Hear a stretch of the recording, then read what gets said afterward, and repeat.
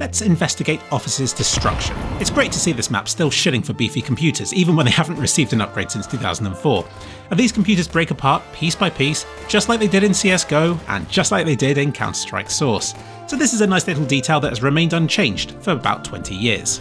Unfortunately, the damage has been toned back elsewhere. These monitors used to split in two if shot, but now simply show bullet holes on them. Now, I've personally never shot a monitor before, so this could be more realistic, but it feels like a step back. Similarly, in Counter-Strike Source, keyboards would lose their keys when shot, but the ones in Counter-Strike 2 just fly off and receive glass-looking bullet holes. Major step back here. Also, I noticed when you stand on these things, these bullet holes latch onto your feet. Valve, please fix.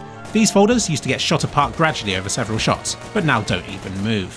These cans behave roughly the same as before, flying off at the speed of sound when shot. The radio has been downgraded, and I think I know why. Back in the earliest version in Counter-Strike Source, the technology was there for it all to work as it should, with the radio splitting into 3 different parts when shot. Yet in CS2, look what happens to the antenna.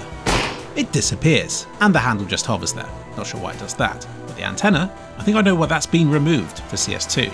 Because if we load up CSGO, check this out.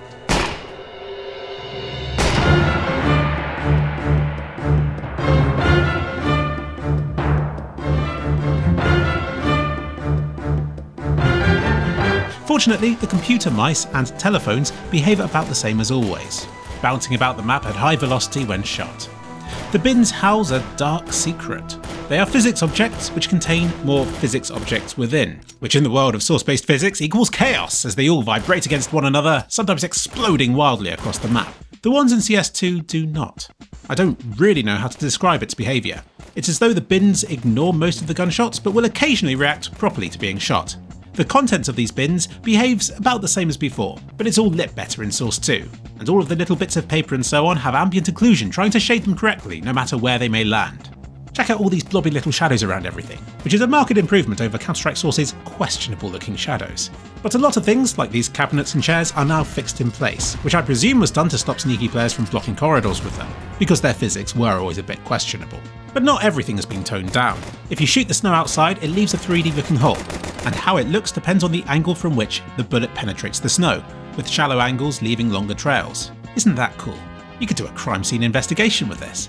And I also love these new fabric bullet decals, which manages to retain the same colour as the material that it's penetrated, but it gives the impression that it's been ripped apart, revealing the cheap foamy layer underneath.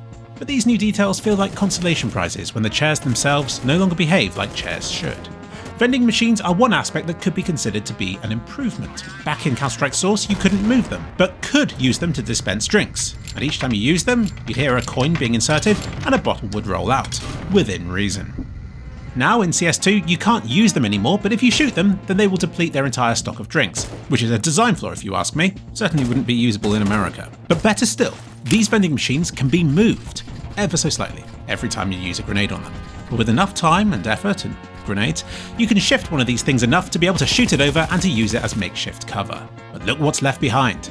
The light from where this vending machine used to be is still active, which is wrong, and the hole that's left cannot be entered as it has been invisibly clipped off. However, if you go into no clip, then obviously you can enter this area, and when in this mode, it's very easy to push these vending machines out of the world entirely. That's right, Office now dispenses vending machines. You used to be able to shoot all these pictures and details off the walls, but they're all now fixed in place, which I'm sad about. And this table can't be shot apart either. And neither can the plant pots. Shooting the projector still destroys it, which is just as well, or else there would be riots. And the glass in Counter-Strike Source was quite unique in that it would break, but would remain in place until shot more, or run through. I was always a fan of these breakable surfs, but acknowledged that their broken state did make visibility through them worse. It was an old strategy of mine to use the broken glass as camouflage. So now in Counter-Strike 2 they shatter in one shot, and although many of you complain about this, it does make sense, and is a lot better than CSGO's windows were, which also completely break in one shot, but underwhelmingly so, as a whole window turns into about a quarter of a window's worth of glass shards.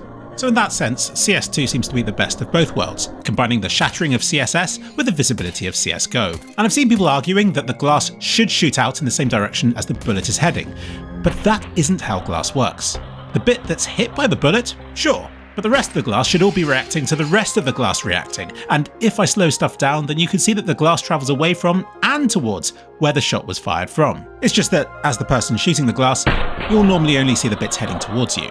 It's a nice effect, people, especially in slow motion. Shooting hostages, though, has unfortunately received a major nerf. No more blood spatters on their person, no more moving, screaming mouths, no more puppy dog eyes pleading with you to stop, and no more crumpling to the floor once deceased. No, instead bullets appear to deflect off them, and sure, they'll still utter a brief "ah" every few seconds or so, but you can't kill them. It's not exactly the most convincing display, is it?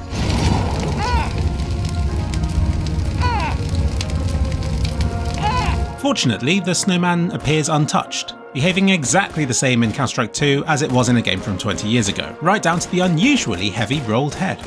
But sadly, bullet holes no longer appear on it, rendering this game unplayable. So all in all, a major step backwards for destruction on Office, where at best it might remain the same as Counter-Strike Source, and at worst, any interactability is lost completely.